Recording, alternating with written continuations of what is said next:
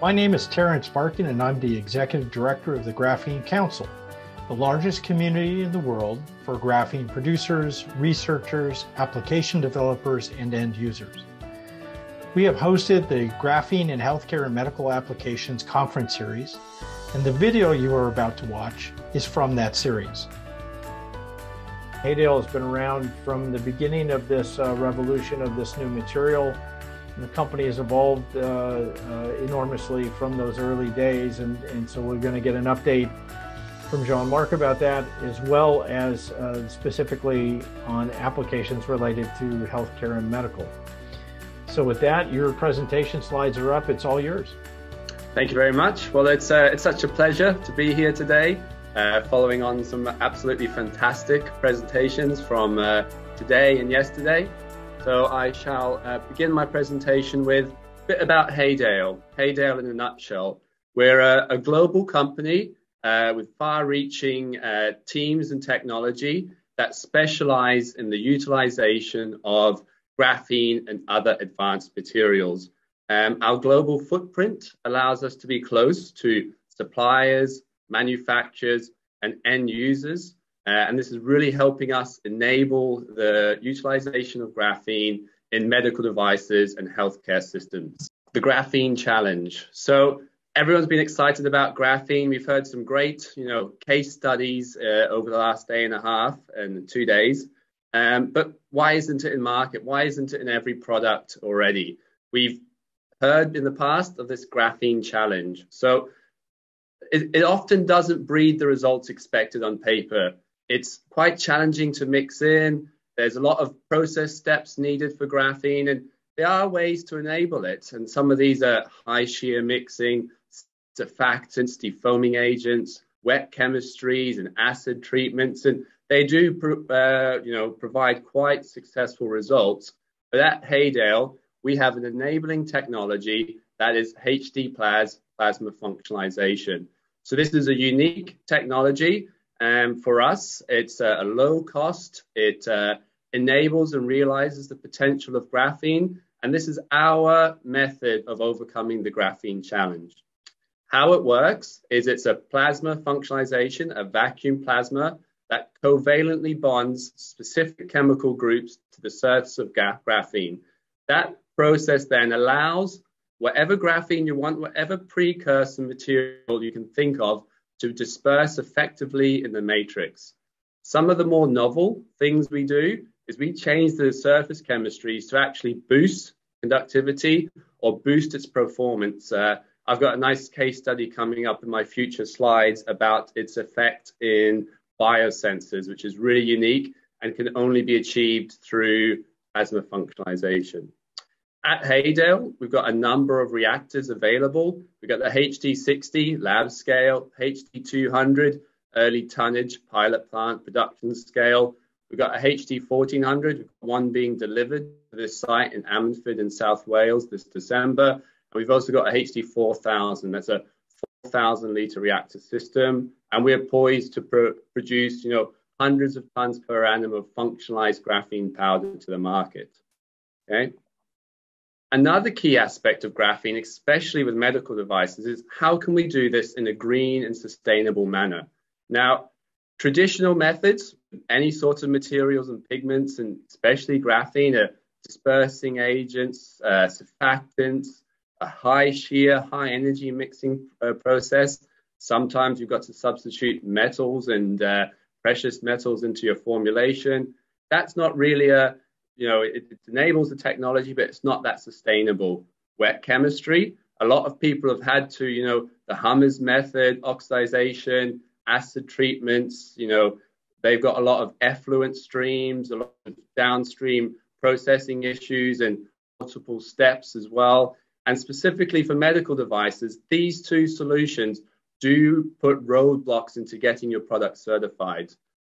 Plasma functionalization is lean, it's clean, there's no effluent stream, it's low power, low temperature process that really enables the performance of graphene in product. And in a couple of slides, I'll go into what you can do with this. But this is really key for us, as a business, 14001 accredited. It's really key that we're looking to the future. We don't want to develop innovative medical devices that have a huge and negative waste stream and that are just going to outweigh the benefits of the device. So that's one we're very, very proud of and very important to the world and society at the moment. Just again, to sort of summarize our USP, HAYDALE, we've got over 250 grades of graphene we use in our application. We make sure it's a cost-effective process from the start when developing our product, scalable, environmentally friendly, as my previous slide, that's in the forefront of everything we do. The HD60 plasma reactor uses less power than the kettle. Our process is non-destructive. We keep crystalline structure of the graphene. We boost the surface chemistry as well. So that's really key for some of the results we get in product. Our process has been verified by the National Physical Laboratory. That's a proud step for us many years ago. That again validates the covalent bonding, the permanent change to the surface chemistry. We've got global patent protection. That not only protects our IP, but also gives our customers we work with an edge on their product when they utilize functionalization. So this process is not fixed. It's highly tunable. When I show you that the dozens of potential application in medical devices for functionalization, we're able to adjust and hone in the right raw materials, the right surface chemistry to really utilize and see that boost in healthcare and medical devices. So HAYDALE, that global company you've seen, we're a small team, but we're really focused through nanomaterials and functionalization to see that change in many global markets. We work from construction to aerospace and everything in between. There's a lot of lessons learned in that can translate into different technologies. What we learn in aerospace might help us with some of the medical devices we're working in, especially when we're talking about mechanical components, for example. But what we're here today for is medical devices. So I've got three main sectors I'd like to talk about in our products today. Functional inks, 3D printing and additive manufacturing, composites. There's a huge list there. You can see on that list of potential applications for functionalized graphene. So pressure sensors is one. That's smart bandages, patient monitoring. Just through graphene alone, we're replacing the need for complex metallic sensing devices, biosensors. There have been some fantastic presentations over the last 2 days, as I mentioned, and biosensors. Functionalized inks has really been able to improve that. And I've got some slides. That's going to be my case study for today. But those biosensors are self-monitoring systems, blood glucose for diabetes, uric acid for gout, microRNA collection and biomarkers. It's a fantastic project we're doing for kidney disease at the moment internally. Another application for graphene is anti-counterfeiting technology. That's a really key one for me. There's a lot of, let's say, dodgy products out there in the world, especially for pharmaceuticals. You want to make sure you're getting the right grade of material, but you don't want to use expensive RFID tags or easy to copy visual counterfeiting technologies. Graphene's got some fantastic solutions in there. We've got ECG electrodes, transdermal patch sensors, barrier films, the list goes on, textiles and heaters, incubators for infants. So at HAYDALE, we've got an off-the-shelf heater range of inks that can be used. Graphene, when compared to metallic elements, is self-regulating, very efficient. So if you want to use battery packs as well, it really enables that technology. Antimicrobial coatings, we've seen several slides today on that. Another one that's quite important for us, single-use medical devices. It's many of these we can see in there. Graphene, as it replaces or eliminates the silvers and the metallics used in them, it can give a huge environmental boost to these single-use medical devices. Hydrophobic coatings, face coverings, get into some more of the traditional ones, prosthetics and bespoke custom implants. Every patient's going to have a different sort of care case going forward. Elastomers, PCR testing. We're doing a really exciting project at the moment with ProMake for their Prevent tube as well, and graphene is going to be a key component in enabling that. Antimicrobial composites, mechanically improved 3D printing, electrical 3D prints. Again, we've got some fantastic projects there. in UV curing resins for reconnecting nerves in the human body. A really exciting application. Thermoplastics and adaptive devices as well. So there's a huge application there for graphene. There's a lot to chew on, but as companies like HAYDALE, we've got off-the-shelf products that can be rapidly prototyped into these or can be used straight away as the customer needs. Biosensor inks. So this one, I want to highlight, why are we putting graphene into it? What is the need or the want for graphene in a biosensor ink? So traditionally, blood glucose has just been using silvers and carbon blacks, okay? So the idea is with graphene, we can improve the costs of these. They're a single-use device. You use them and you throw them away. And the environmental impact. Carbon and graphene is extremely inert, and there's big benefits if we can take all the silvers and harsh chemicals out of it. Not only are we just trying to make it cheaper and more environmentally friendly, we want to do more with these sensors. There's a lot of, and we've seen that in this webinar, there's a lot of exciting innovation, new tests, more accurate tests. But all of that's hindered by this graphene challenge. And that's why, we've been working in nanomaterials for over 10 years, and it's only just now starting to break into tonnage volumes as people start to realize ways around that graphene challenge. But with our enabling plasma functionalization technology, we find that our biosensor inks, the components that are used to make the electrodes, we find that graphene, once you get the right surface chemistry on it, it disperses well into the matrix. You can see on the left there, that image has got unfunctionalized inks. It's only 1% there of graphene. It just hasn't mixed well. But when you functionalize it, you can see a solid black square. It's going to have really good conductivity performance, and it's going to have really good electrochemical responses. Okay, so our biosensor inks. We've got off-the-shelf range of biosensor inks that we can down select from per the customer's requirements. These inks contain functionalized graphene. The functionalization we put on the surface is threefold, really. The first one, aid in dispersion. We start to see the graphene, want to work in the matrix, want to be part of the system. The second is we see improved electrochemical responses. So depending on if you want a good CV curve or a clear LSV result, we can do that through the surface functionalization by adding things like carboxyl groups to the surface. We can bespoke exactly what chemistry we want on the surface and the level. We're not fixed to anything there. We can also do some really novel things too with the graphene.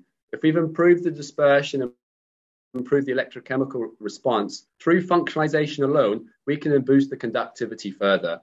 So in biosensors, that's really important for us. We've got an off-the-shelf product of less than 8 ohms squared at 25 microns. That gives our customers a really good read rate and a really clear response. Now, with functionalization in biosensors, it removes the need for very complex formulas. So not only are we reducing the costs, improving the performance, we're actually increasing the manufacturability of these products. We get fantastic feedback from our customers about how long these biosensors can last. There's no silvers, it doesn't tarnish, it's a very stable formula, as well as rapid sort of certification. There's no novel, issues with reach or anything like that because we're using some harsh solvents. It's a very basic and a very, we're very proud of this technology and this product in market. Okay. Some other applications then on a bit of a wider front for HAYDALE, printed applications. As I mentioned, we've got a range of off-the-shelf products beyond our biosensors. We work in standard conductive applications, replacing silver or reducing silver in medical devices. Again, very, very important if it's single use. We've got pressure sensors for monitoring, rehabilitation, for monitoring staff. The smart bandage is a very good one, as well as patients, positioning and, how they're resting as well. Efficient heaters for, again, rehabilitation, incubators and that sort of thing. They're off-the-shelf products ready to be adapted into components, into devices very, very rapidly. We've got specially formulated anti-counterfeiting inks, as I mentioned, a really, really important one for the pharmaceutical market, especially if you've got your PCR test at home. You want to make sure that you're working with a reputable brand, or you've got the correct product. It's not a forge you're working with. Now, these technologies and these systems got to be robust. They've got to work in the real world. So again, through our formulation, we can make our flexible conductive inks robust and stable in many environments. We're also not just looking at screen printed technologies. We've done a lot of work in flexographic printing. So that's the roll-to-roll printing you're familiar with if you see newspaper printing presses.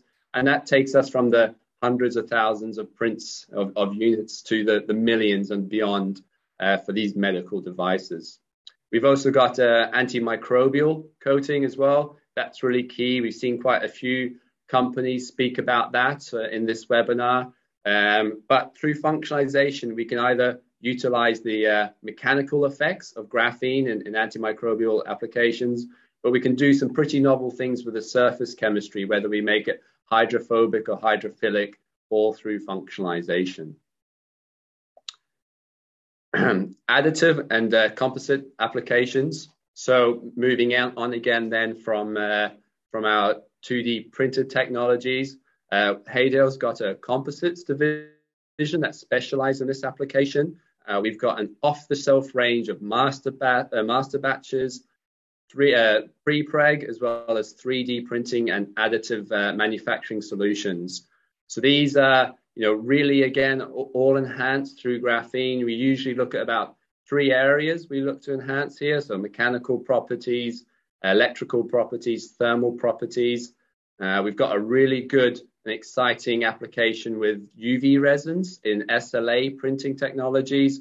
So being able to get those 3 uplifts into those resins, as well as FDM for PLA, 3D printing too. So all of those devices that people are doing in that industry, we can support. And there's also a lot more traditional things that graphene can be used on. People are looking at lab on a chip and, new biosensors, but graphene's going to really support things like elastomers. Elastomers is huge in the pharmaceuticals industry. You want anti-static hoses, you want non-marking elastomers, again, pharmaceuticals. That could be used for surgical implements and surgical tools, or single-use surgical devices as well.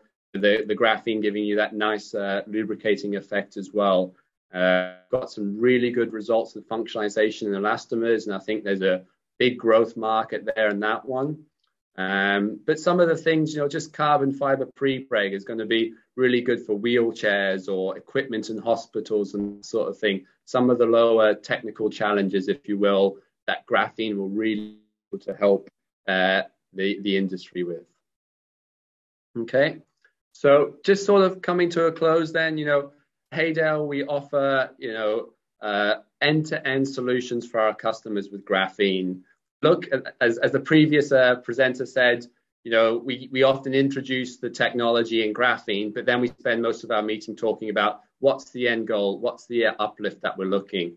HAYDALE offers a full solution for these requirements. We work with small companies, universities, all the way up to large global companies such as Airbus. And we're flexible to find out how our technology can fit in with yours and enable a success for both of us. There's one thing, though, I'd like to sort of close out on today with graphene, is that it's really exciting to be working with such a novel technology and a novel material. And I can see already that graphene is really going to improve the accessibility for healthcare for people around the world, third countries. It's going to reduce the costs of medical devices, as well as for all of us innovating some really exciting new test methods that's going to benefit humanity as a whole. And I think that, and all of us in this webinar today can see that, and it's just a delight to be working in that field. So I think, Terence, that's the end of that. So thank you for your time, and looking forward to some questions. Jean-Marc, thank you. Appreciate your presentation. Now, unless something has changed recently, HAYDALE does not actually produce graphene, no. Correct? Right.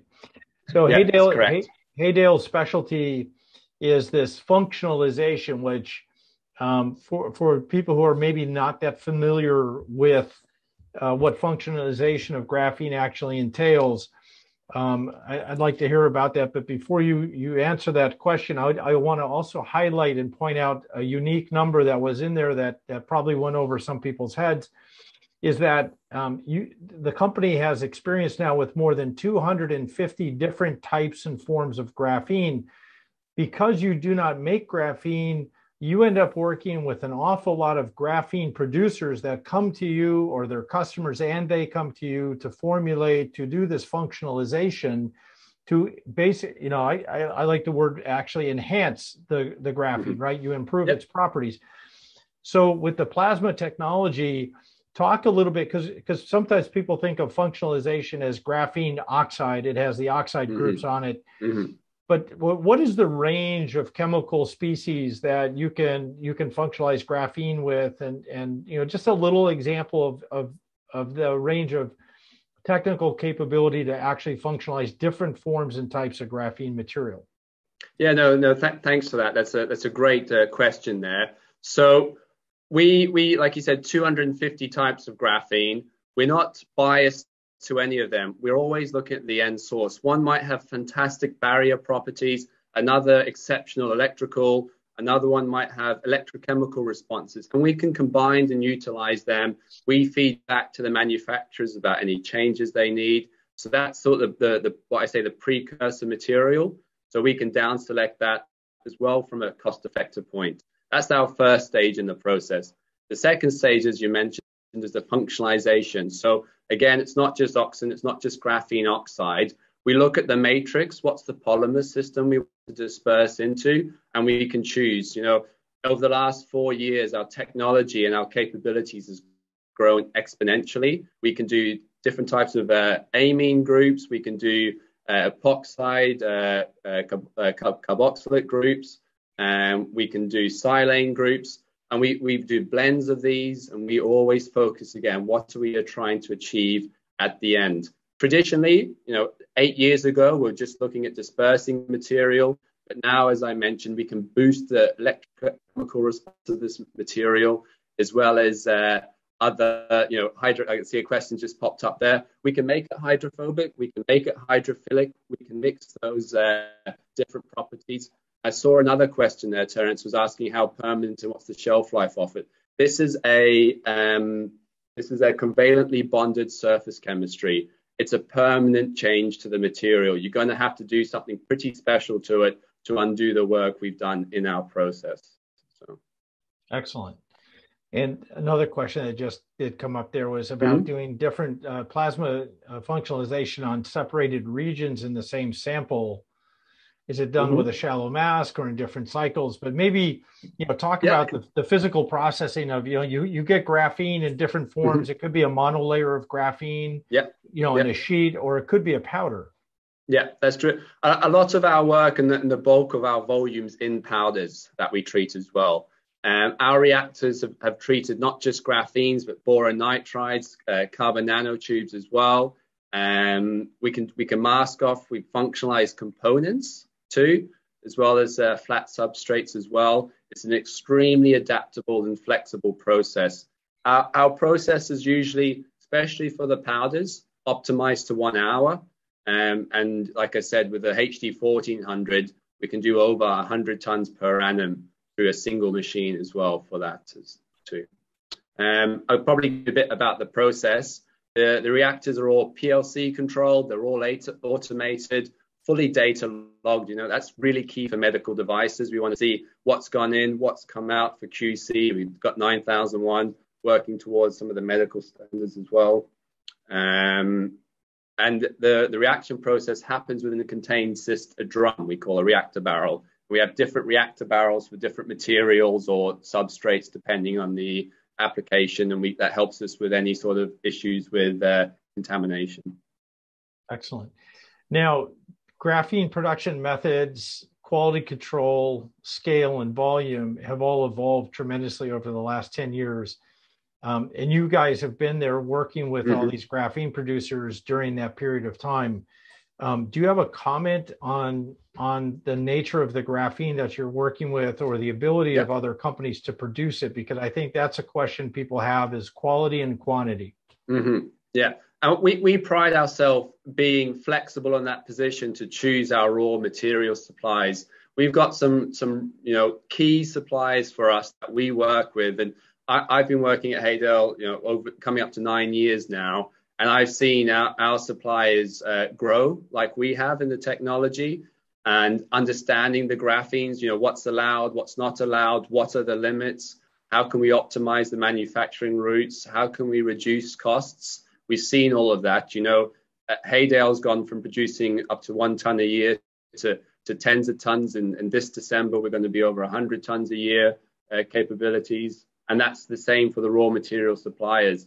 Our suppliers have a huge range of manufacturing these materials, where it's natural graphite being milled down or generated for some wet chemistry, or synthetic graphene as well. It's fantastic to see the maturity in the industry, and also probably the maturity in our customers as well. We're seeing a lot more understanding from the market about what it can do. Maybe not necessarily the background IP, if you will, but we've gotten a good pull from customers now saying, that's exciting, I need X, Y, and Z. Can you deliver it for us? And that's where HAYDALE really comes into its own, about being able to select the right surface functionalization, the right material, as well as the right manufacturing process for the customers. We don't just send them over a pot of graphene ink and say, try and make a sensor. We liaise with our customers. We have that two-way communication with them to make sure there's a smooth new product implementation.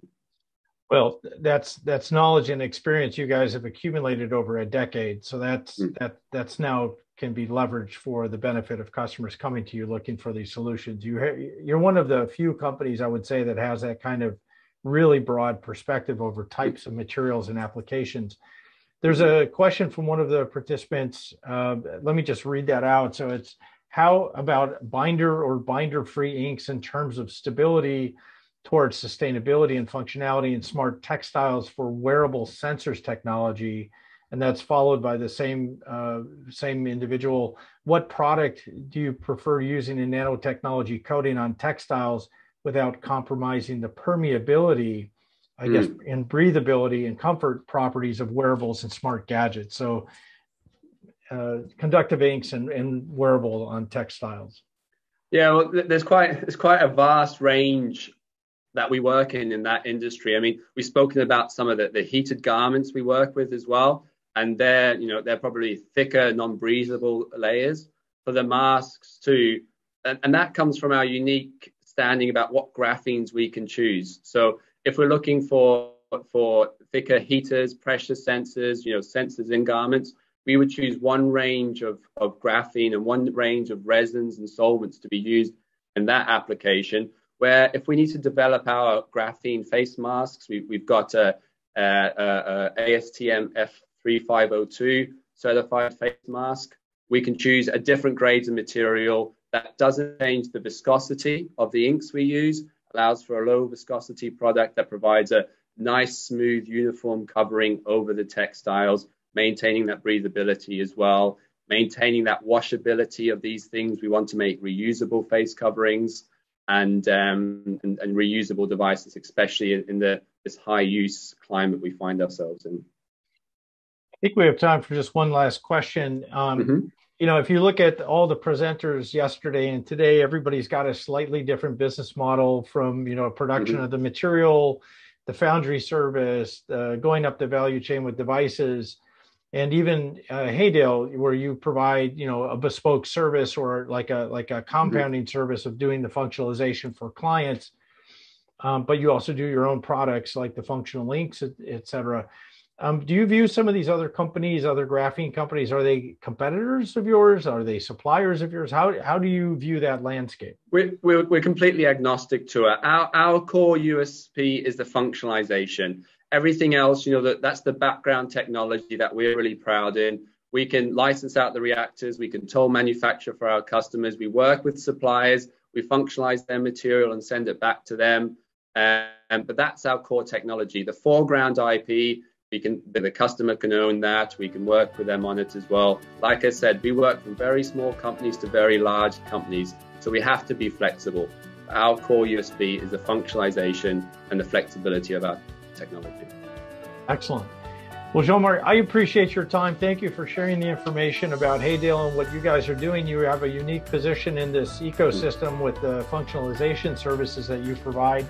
On behalf of the Graphene Council, I want to thank everybody for participating and for your interest in this sector.